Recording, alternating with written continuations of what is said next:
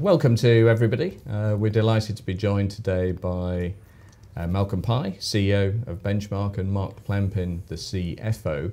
And they're here to talk about the state of the business as well as update us on the recent interims, which were very much in line with expectations.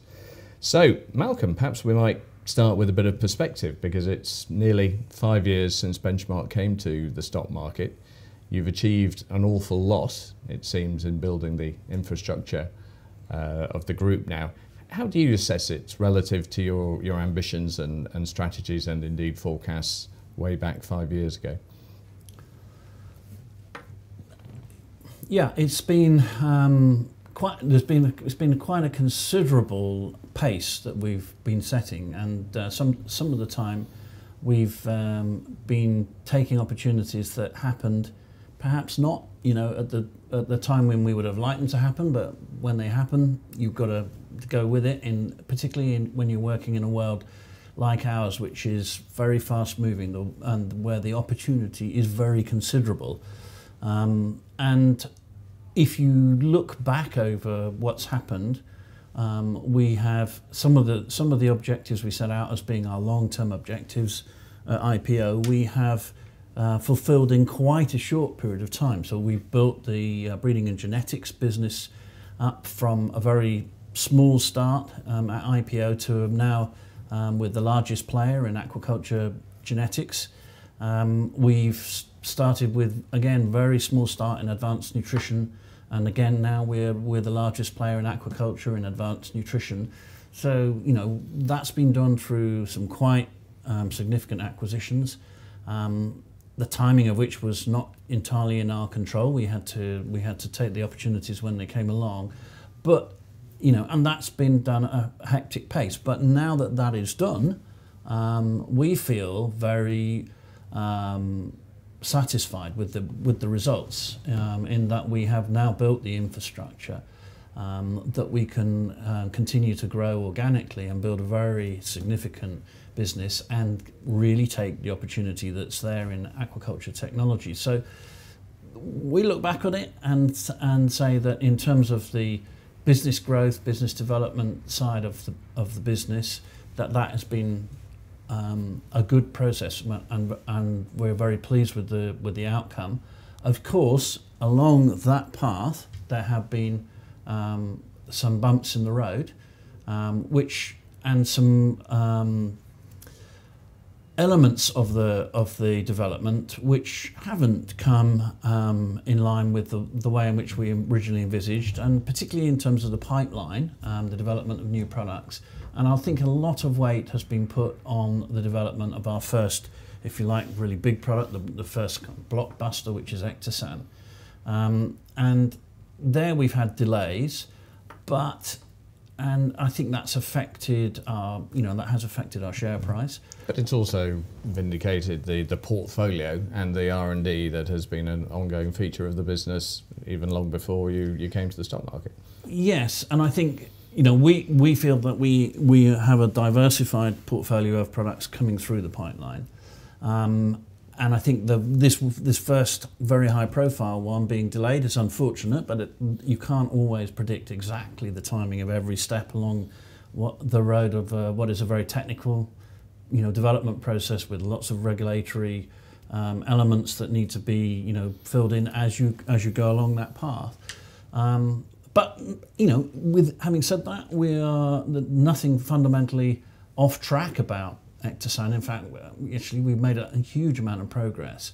And if you go back to 2009, when we started the Ectosan program, and said by 2018 you would be at field trial stage, you would have Ectosan working in the field, you would have clean treat operational, and said, would you be satisfied with that? I would have said in 2009 I would be delighted by that, because this is actually a breakthrough product for our industry, and it's a whole new approach for aquaculture. The whole concept of being able to treat animals with having no impact on the environment is a very big step forward, and we are. And if anything, the need for that is getting ever greater. Ever greater. So in a sense, our original vision is now it's actually coming to the point where we can start to expose it to the market, I think that is something that is being, shown to be very much a requirement for the future. So, we feel that we have some work to do. We have to complete this piece of the process, and I think doing that will settle everybody down and give the outside world a real sense of what we can do with these new technologies, exciting product development. And we have that work to finish, but we are making really good progress. Yeah, and again, it's a snapshot, but the 6 months that you've just reported, again, contained no acquisitions, so all the growth was organic. Yep. Testimony to the infrastructure that's now in place. And in terms of drivers for what you do, it still seems that there is an expanding human population, there is hunger, there is need for protein and fish, and particularly salmon seems to be, again, reflecting positive trends. Yeah, and I think if you look at the macro picture, all of the strong drivers in aquaculture are still there. Salmon is, as you say, the one that really evidences that, where everybody can see that the price, the strength of the price for salmon, the continuous growth, the growth in demand, which seems to be telescoping out into the future. So it's a very positive environment for salmon. Salmon's one of the big species in the benchmark portfolio. A lot of what we do is aimed at the salmon industry, but also there is massive potential in the shrimp industry. Shrimp has been growing at a similar rate, or actually a higher rate than salmon. It's had its trajectory disrupted by some big disease challenges, and it's important that we resolve those. And a lot of the work that Benchmark does is around tackling those kind of problems. And we can see the shrimp industry as a major driver of growth going forward for ourselves, but also in the aquaculture industry in general. There's tremendous demand for the product, and we are starting to see the light at the end of the tunnel with some of these problems. We believe that our new shrimp genetics that we're having trials in Asia right now, showing good results, offers a lot of potential to the industry. So, I think there is another whole positive story starting there. And then behind shrimp, we have tilapia coming along. Mm-hmm. It's further back in its development, but again, it's going to be a very big product for in terms of production of high quality protein. We're making lots of progress with new technologies in the tilapia arena, and even behind tilapia, there are new species coming behind that. So the macro picture still looks very strong.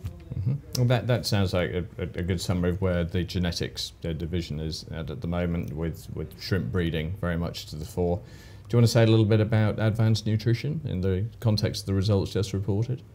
Yeah, advanced nutrition is growing strongly still, both in terms of revenue and in EBITDA. There is a pleasing trend within advanced nutrition, which is again one that we've looked for, that we predicted, and we've been looking to see come through, which is the development of more sophisticated larval diets. So this is diets that we call replacement diets, that replace live feed in the feeding programs. These are higher margin products for us, and we are seeing the growth in that part of the business continuing to go up. So that's growing faster and faster. In fact, that part of our business has tripled in 6 years now. So, and we're seeing that acceleration still going on, and we have new products coming through the pipeline, which we think will fuel that even more in the future. So there is strong demand out there for this type of product. And here we're gaining market share, but we're not gaining market share against other sophisticated players like us producing high quality replacement diets. We're really gaining market share from the kind of less sophisticated approach to feeding shrimp and larval finfish, where they use cheaper, lower quality products to try and achieve a lower cost of production. And in actual fact, what we're demonstrating is using the more sophisticated product range that we produce does actually deliver a lower cost of production, and we're converting more of the producer community to that approach. So this is a really good trend. It's very, very beneficial to us. And how far do you think the replacement of natural Artemia by the next generation larval products will go? Will there always be a requirement, or are there specific characteristics for natural Artemia, or will the artificial market overtake the fresh market? Yeah, well, it's a good question. I mean, we believe that there will always be a requirement for Artemia, or at least into the foreseeable future from where we are today. But as aquaculture grows, Artemia is a limited natural resource, so that we have to be able to find more and more. We have to be able to create higher levels of replacement for it.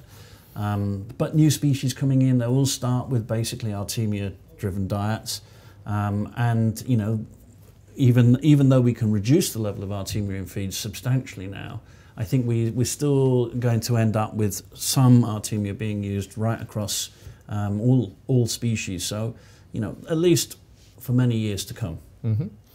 And then if we perhaps look at the health division, you've already talked a lot about Ectosan, what seems to be very good progress with the field trials. Yeah. But there is still a process of regulation to move through. So how would you map out the timetable for the next couple of years in clearing those hurdles and then getting commercial revenues, not just field revenues coming through? So we expect to see the field trials continue through 2019. And that will be, continuing the optimization of particularly the clean treat, but also the actual treatment regime itself for Ectosan. So there's still some more work to be done, which will take us through 2019. And we'll also see them expand out into more territories. So at the moment, the work's being done just in Norway, and we'll see that expand out from there into more countries around the salmon-producing world during 2019. Norway being the most important market then. Norway being the largest by a long way, but other markets are starting to clearly come onto the radar, asking when we're going to make the product available for field trials there and start the regulatory processes in those countries. So we will expect to see that work carrying on through 2019 and the final marketing authorization coming through in 2020. Mm-hmm. And in terms of placing Ectosan against other products, what would you say is the most important thing? Is it the nature of Ectosan itself, that there is no impact on the fish from the treatment?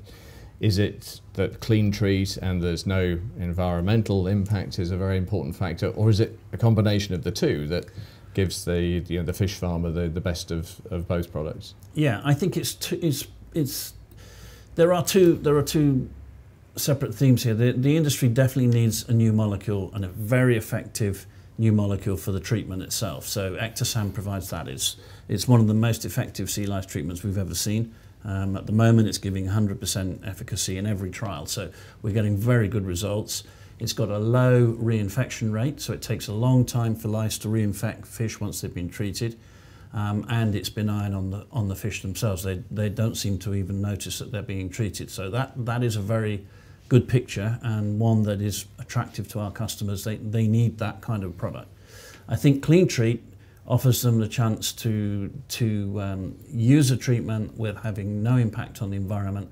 There's lots of benefits for the industry from that. I mean, obviously, reducing environmental impact is on everybody's agenda anyway, but also it affects their licenses, so they can stock.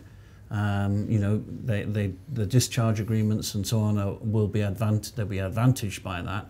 And I think in terms of the long-term future for the industry, that having the ability to treat with no environmental impact is very important. I think that the clean treat element of it can be extended out over other products, not just Ectosan. So we're not going to try and keep this just a benchmark. We're going to allow other products to be used, and in fact we've already tested most of the main molecule groups and found that it's effective with those, and we have work stream going on demonstrating that at the moment, and we expect to license products that are not coming from the benchmark pipeline in the future to be used through Clean Treat. And you're still seeing reasonable revenues from Salmosan, the predecessor to Ectosan.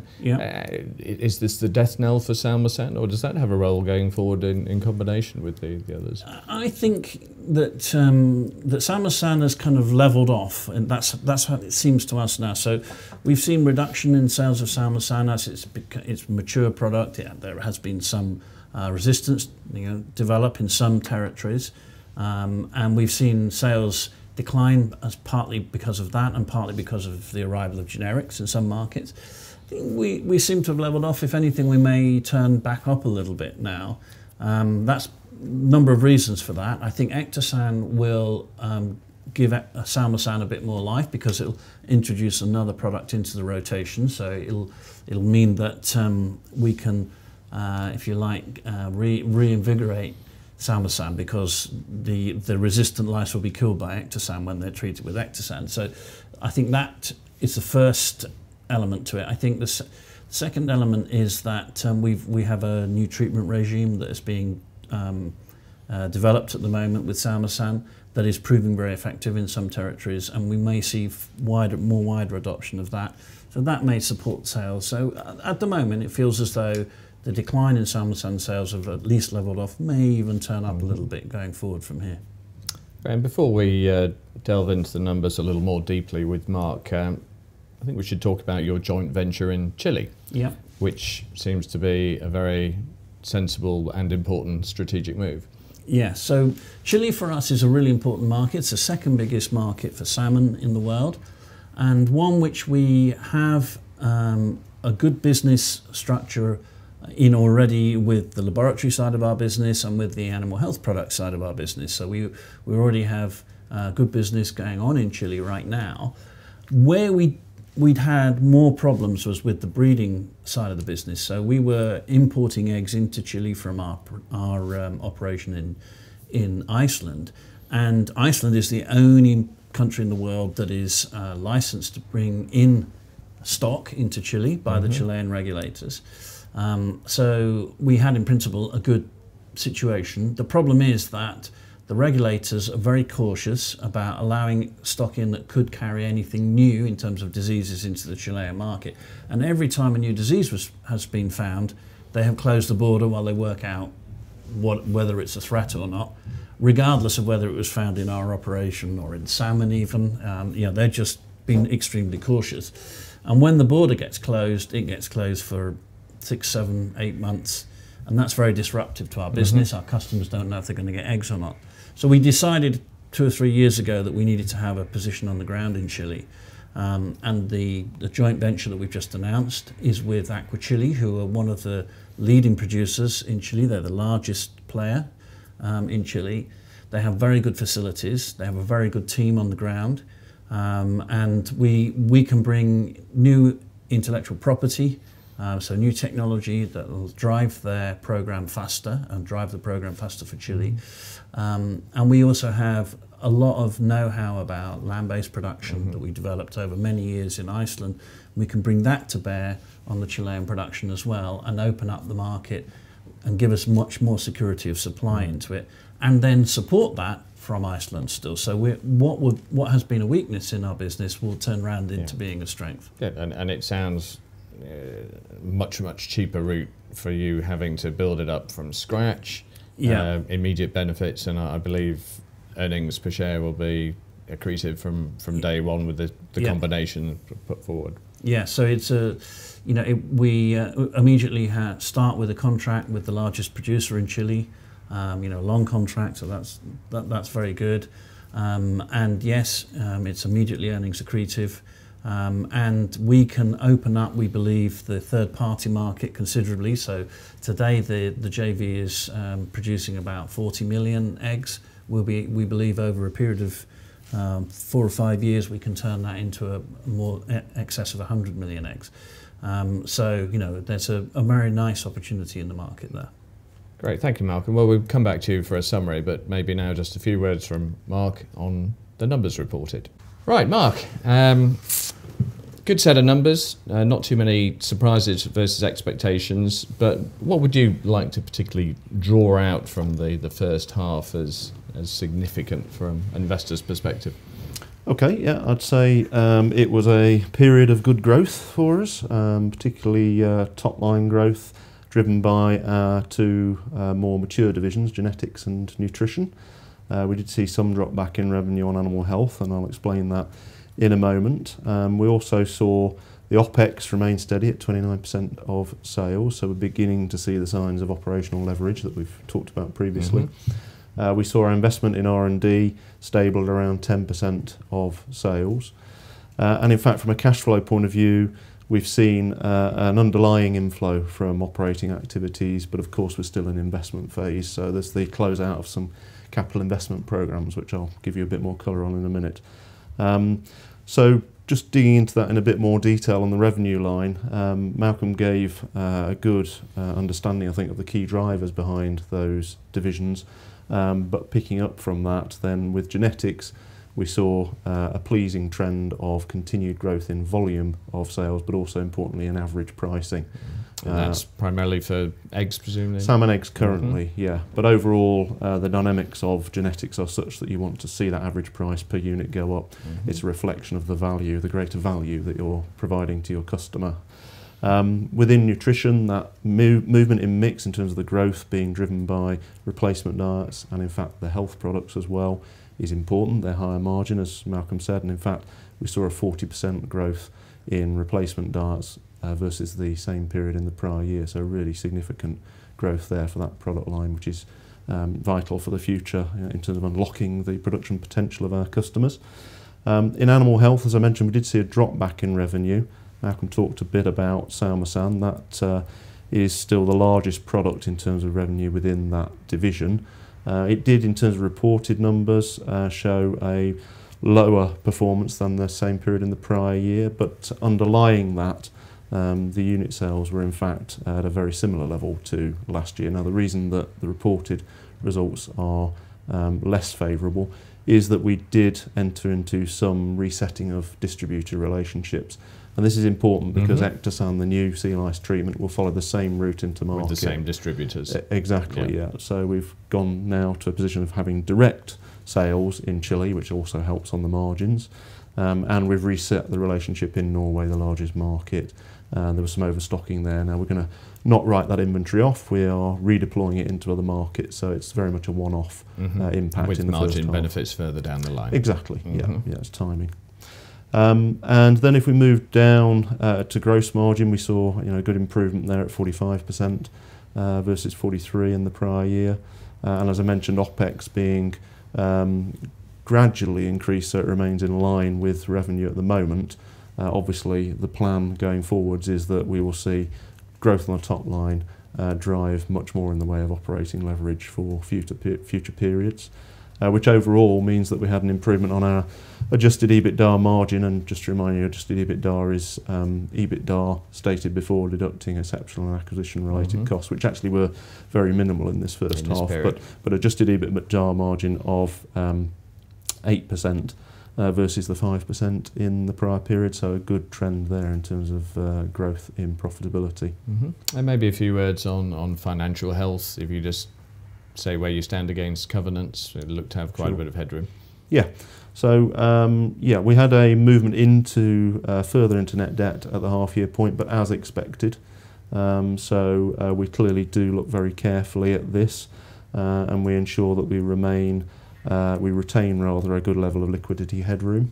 So there are two key measures. One is headroom in the facility itself and the cash balances that we carry, and we had around 22 million of headroom at the half-year point on that measure, and also the leverage covenant, which is the main financial covenant within that core group funding facility, which is net debt to EBITDA, and there we saw it come in at 1.8 at the half-year point, plays 3 times threshold, so clearly a good level of headroom. So we know we've got access to that facility in terms of further drawing, and therefore the liquidity that I just mentioned.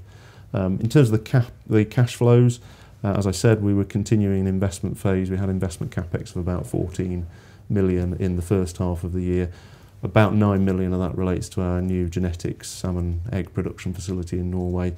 That's coming now towards the end of the project. It will be completed around the turn of the financial year. So we will see that step down in investment capex coming through into FY19. And then lastly, perhaps again top down, can you say a little bit about the impact of currencies, for which obviously the dollar is very important to you? Yeah, indeed, yeah. So if we were to look at revenue on a constant currency basis, then we would have seen a 17% growth on the top line, which obviously is a lot better than the 9% that we are reporting. And this is due to the relative strength of the pound, as you mentioned, period on period. Overall, that of course does have an impact on profitability as well, and we don't publish constant currency information at this stage, but it has, in terms of the trend, been a drag on profits also, so it's something we watch very carefully.